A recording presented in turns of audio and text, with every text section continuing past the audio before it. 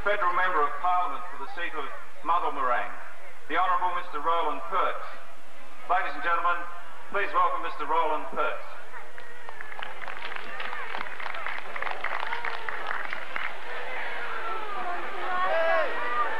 Mr. President, ladies and gentlemen, boys and girls, thank you, Mr. President, for your welcome. It is a great privilege for me to be here today here in this most delightful and scenic and attractive setting to celebrate this occasion with you.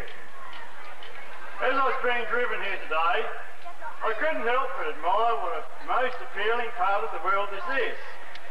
I couldn't help but notice, because we drove up and down the road several times before we found this place. But this must be a most splendidly fertile and productive area for growing oranges. As we drove past the orchards, I could see all the trees, and I'm aware of all the hard work that goes into growing trees like that.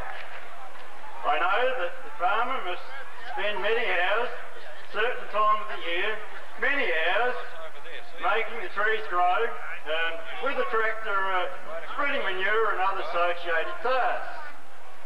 I realise that in this technological age, tractors are much more comfortable machines than what they used to be.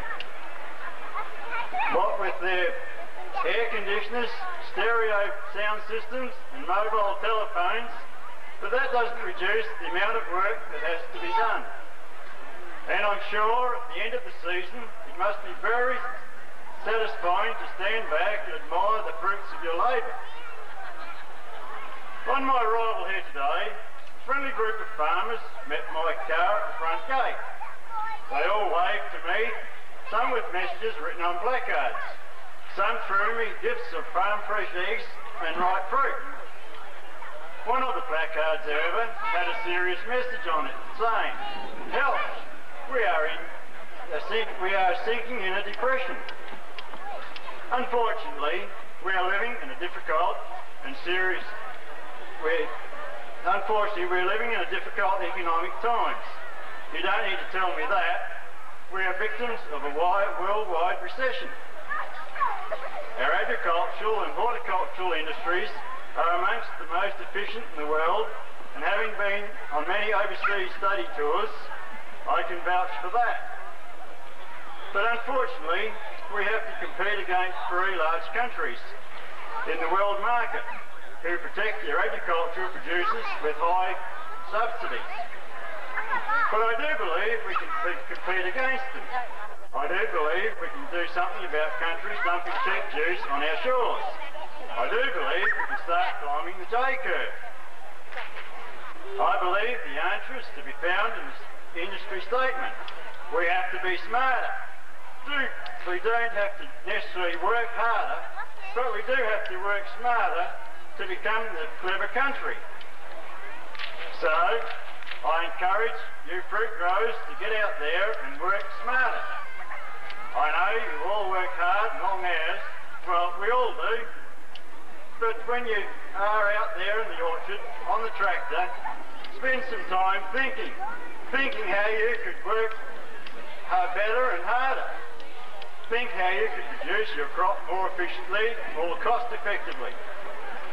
Think how you could market that crop better, how you could get the edge on your overseas competitors and earn some income dollars for yourself and for your country. Let's not be the lucky country, but the clever country. Think not what you can do for the country, but what your country can do for the country. For those of us who are consumers, we also can play our part by being smarter when we go to the supermarket. We should seek out the Australian-made products on the shelves. You can find them if you look hard enough. Let's support our Australian industries.